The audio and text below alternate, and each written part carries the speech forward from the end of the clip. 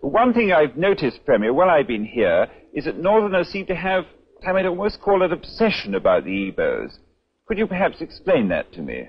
Well, the Igbos are more or less the type of people whose desire is mainly to dominate everybody. If they go to a village, to a town, they want to monopolize everything in that area. If you put them in a labor camp as a laborer, within a year they will try to emerge as headman of that camp, and so on. Well, in the past, our people were not alive to their responsibilities, because you can see from our northernization policy that in 1952, when I came here, there weren't 10 northerners in our civil service here.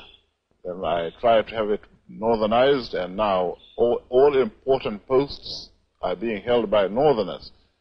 Is this policy of filling all key posts in the north solely with northerners and not with other Nigerians a temporary or a permanent one?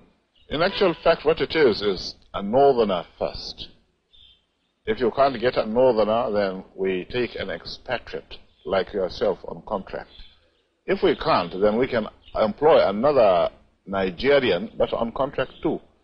This is going to be permanent, I should say, as far as I can foresee, because it will be rather dangerous to see the number of boys who are now turning from all our learning institutions coming out with having no work to do.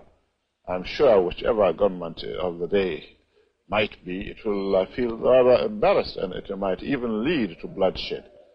Doesn't this damage the idea, sir, of all people in all regions in Nigeria being fellow citizens of one country? Well, it might, but you are, new to our region, but how many northerners are employed in the east or in the west? The answer is no. And if there are, there may be 10 laborers employed only in the two regions.